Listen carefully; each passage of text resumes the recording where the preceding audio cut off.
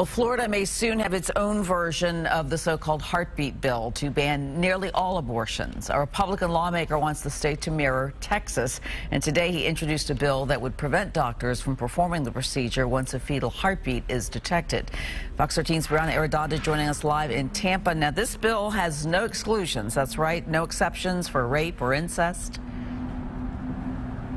Yeah, that's right, Cynthia. And the bill is definitely as strict or labeled to be strict like Texas. And supporters say that it protects life while opponents call it an attack on women.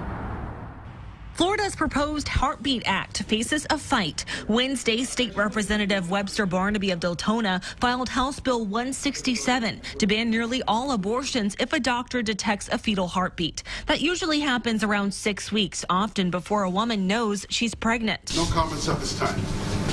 Thank you.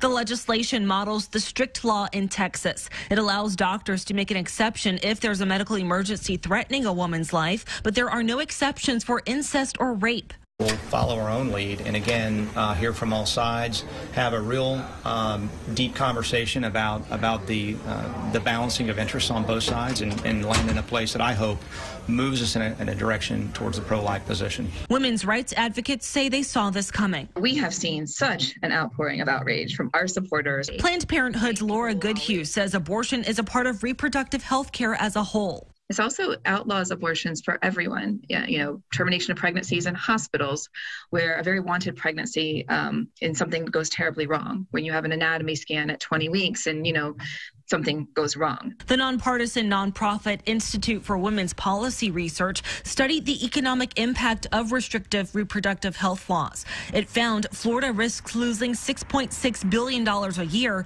from women leaving the workforce, lost wages and productivity. We know that when women have choices, they make better decisions about their careers.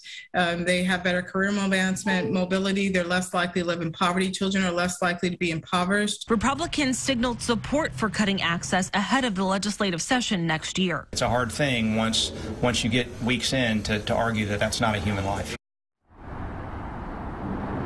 And Democratic lawmakers condemn the bill, but they say that they recognize it will likely pass. So those lawmakers are saying that they're going to try to water down the controversial bill if they can. The Florida legislature is back in session in January. Cynthia? We're going to be hearing a lot about this all the way through, that's for sure. Thank you, Brianna.